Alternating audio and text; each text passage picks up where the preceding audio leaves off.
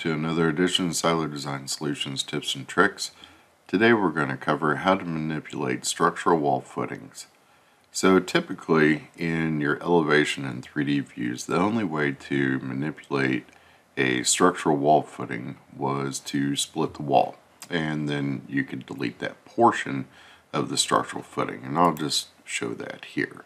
So if we go to our Modify tab, we use the Split Element tool, we cut our wall, and then we have that separate piece of footing. This is how we typically be able to adjust those footings.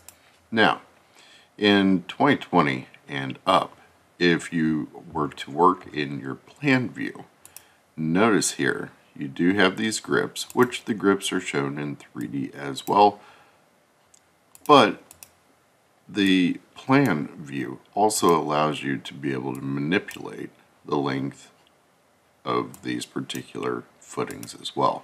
It's a lot easier in your plan view, but if you don't have the option to be able to manipulate the footings within your 3D and or your elevation views, remember you can always do that here in your plan views. Thank you for your time. Have a great day.